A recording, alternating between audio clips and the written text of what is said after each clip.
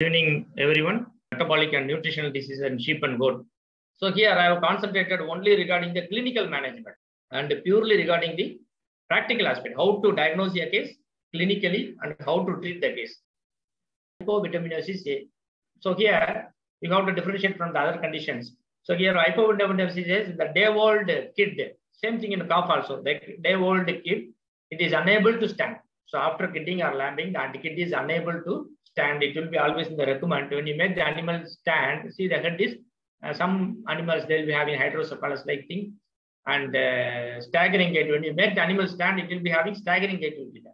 It cannot able to stand properly. And the classical sign is the rotation of head. The animal will be rotating the head like this. See? The animal will be rotating the head as a 360 degree like this. Rotation of the head will be there. That is due to the increase in the intracranial pressure. Increase in the intracranial pressure, and the animal cannot able to maintain the posture, and it will have a typical rotation of the head. That too in the day-old animal. Ataxia. Ataxia means when you make the animal standing posture, it won't stand, and suddenly it will fall down. Ataxia.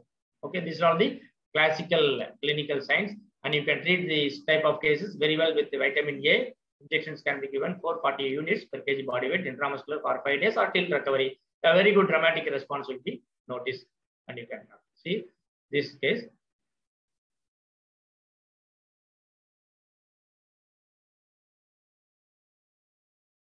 This is after the treatment, and this is before treatment.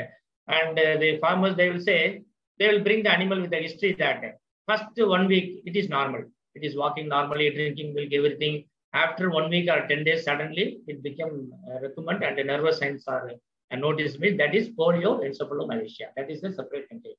Hypovitaminosis-A means from the day old itself, the animal is not able to walk, not able to stand, and the rotation of the head will be there. This is hypovitaminosis. That is how we have to differentiate. So hypovitaminosis-A, you have to give only vitamin A that will recover. First few days or first 1 week, 10 days, the animal is normal. After only it is exhibiting nervous signs. It is a clear case of B1 deficiency. You supplement thiamine, the animal will become normal within 2 or 3 days. This is the after treatment. The animal can able to walk normally.